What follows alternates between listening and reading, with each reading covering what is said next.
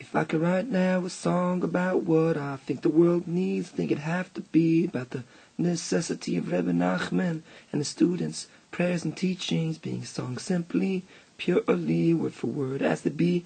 Think it simply have to be about Rebbe Nachman, you and me, about Rebbe Nachman, you and me, and how that since I was a little boy, I struggled constantly with every song I heard. What the heck are they saying? About what are these lyrics and what do they mean?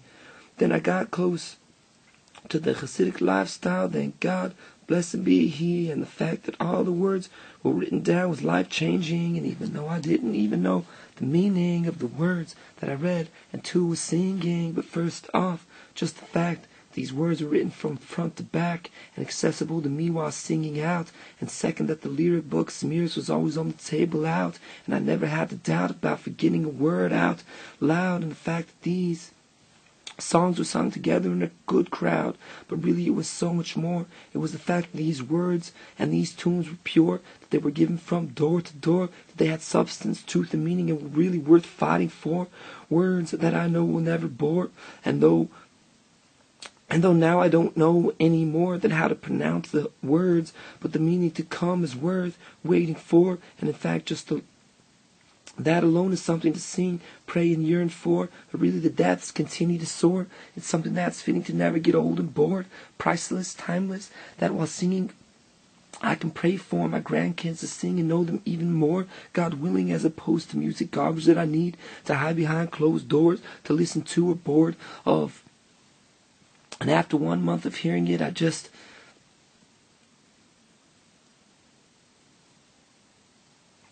say, if I hear just one more and I'm ashamed of myself for the emptiness I subject myself and I'm drawn to, and only to find out that the singer wrote this while contemplating some sadness he wanted to do. Oh, I ended up ODing or suiciding, because that's what his thoughts brought him to, feeling meaningless, contemplating madness, full of doubts of purpose and point, writing it while halvai, the worst drug he was doing is smoking a joint, or maybe playing with himself or someone else, if you get my point, or just hoping for honor, love, or vain fame, or how to make easy meals without minimal brain. With minimal brain, that's if it's not openly just an insane list of the imaginary arrogance and power that's stored in this guy's tiny heart and little brain. I'm so this, and I have so much that, of just trying to inflict verbal pain on anyone outside of his lyrical gain. Forget about the vulgarity and nivell peh, repeat it again and again, and adrabah, whatever good it is that can be salvaged from all that, let it be sifted out to the finest strain, omaaiiinnn.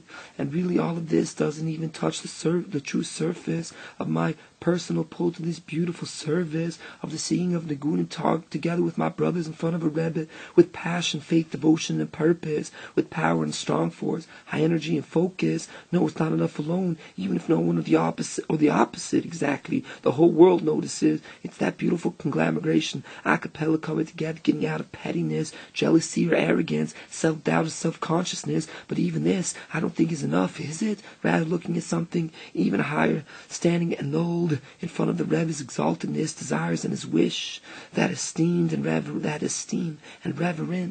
or that esteem and that reverence, suspecting, honoring, loving something bigger than you, for real, that's a bliss. Like Tati, let me come in contact and hug and kiss all day, things like this, but it doesn't stop there, chas v'sholom, in vain, or other importance, or chas v'sholom, false ideas, cultish or false witness. No, rather with God at the head of all of this, believing with a passion that expresses in strong negina, and with the rebbe to place eyes on like the shechina, and to shuckle about to sweetness, but where to get back that tmimis, the faithful trust and earnestness, had to come together again in peace after so much machloikis and doubt and confusion, whether vocalized or born in silence, worn in silence.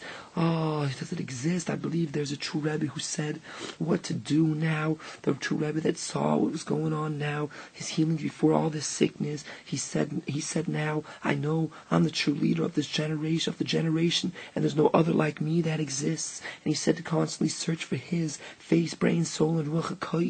That's in his seforim, and when we say them over, we kiss the one who said them. So let's So let's look to his face, and like he said, just hold yourself together in oneness. And this, he said, was the song 1, 2, 4, and Meshulesh. Please, Tata, let it all come together. You and the purest utmostness, highest nakuda of the shalosh, the point of the tzaddik righteousness, the friend's point, and our point of tzidkis. Umain, please let this be fruitfulness. Umain, but here it is, Torah of truth eternal, words of spiritual and factual depth, stuff that's worth losing breath at the end of a long note. In fact, nothing less, the truth that the one real God thought was best for whole generations to yearn and scream over when they're in their highest best state of Shabbos holy rest and the holy and other holiness. Well, that's the lyrical aspect, but also songs without words that make me want to repent or lift my spirits up to want to pass all the tests and to my God sing, thank and bless with every last breath in my chest. And what's more than that, I see it works when we're walking around